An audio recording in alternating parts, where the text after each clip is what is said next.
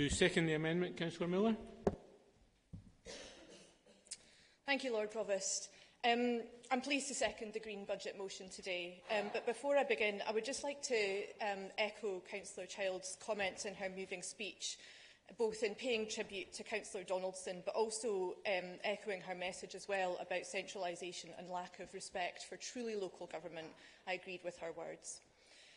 Like Councillor Corbett, I'm feeling a little jaded about this political climate right now. As a member of this Council's cross-party working group on Brexit, I'm fully briefed on the facts about how the UK will crash out of the EU in 36 days.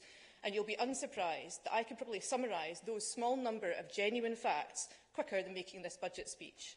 And in this context, it's hard for politicians and journalists to focus on other topics. So last year, when the IPCC published its report showing that climate breakdown was closer, more serious and harder to turn around than most people had been assuming, amazingly, it wasn't headline news for more than a couple of days, and Bruce Willis wasn't racing against time to save the whole world from apocalypse like he should be. It was pretty hard for people to comprehend the severity of the warning. It was really difficult for people to grasp that. And it was hard to tear UK politicians away from the looming threat of Brexit, understandably, to focus on the actual threat of irreversible climate breakdown, which will come hot on its heels.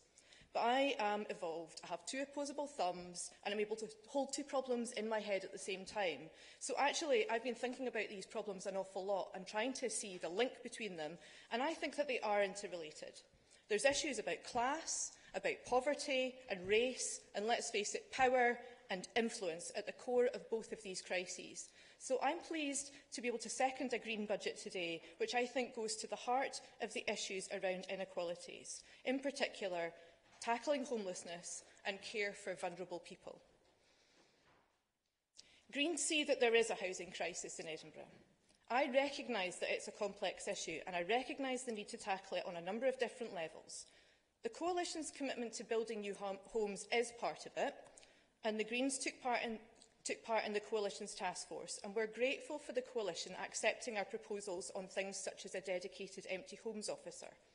But it's not the whole picture, and I think that much more urgent and targeted action is needed.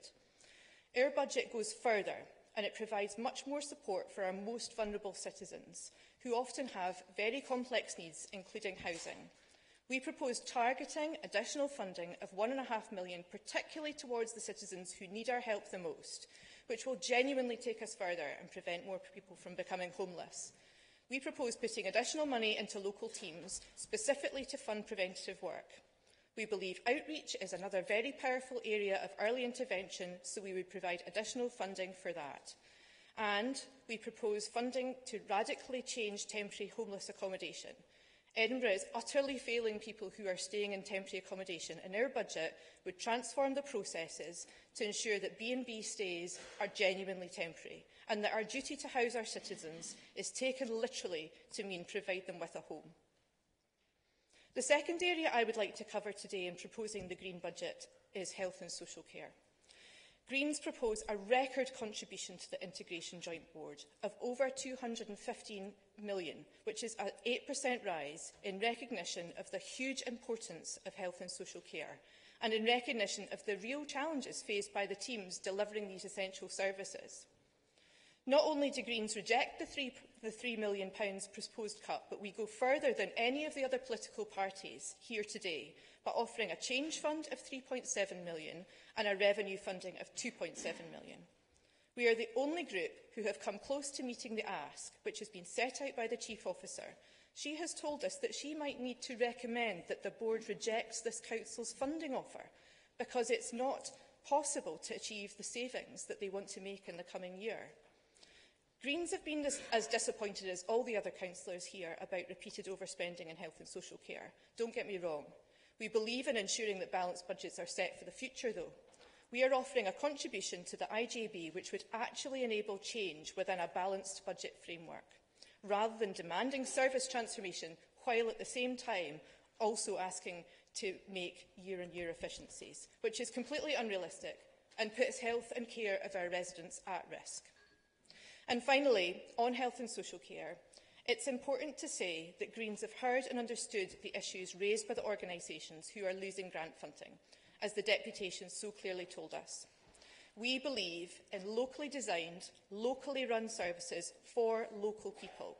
We believe that residents know what is needed in their own neighbourhoods, and that's why we're proposing a budget today which includes money for grant funding options so that local solutions can continue to be provided where they are most needed.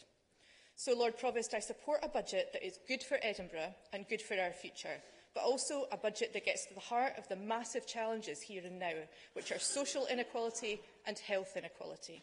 I second the Green Budget.